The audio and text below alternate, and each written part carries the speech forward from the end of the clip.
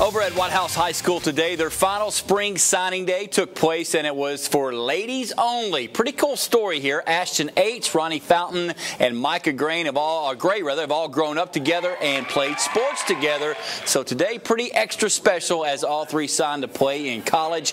Ashton and Ronnie will stay close to home and play at TJC next year under new head coach Brandy Hood, the volleyball team there. Micah will head to Bossier Parish Community College to play softball. Micah and Ronnie reminded me of a story I did on them back when they were 10 years old and softball state champs. I responded by telling the girls, hey, I knew they were going to be stars in high school. Anyway, here's all three on their big day. A lot of hard work and determination, and everything is just put into this day. This is what I've been looking forward to ever since I was little.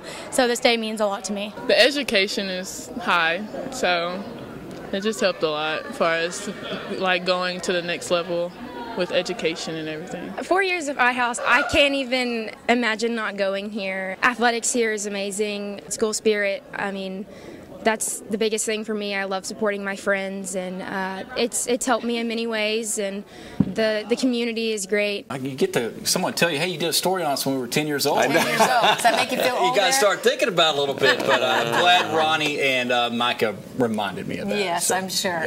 Yeah. Congratulations to them.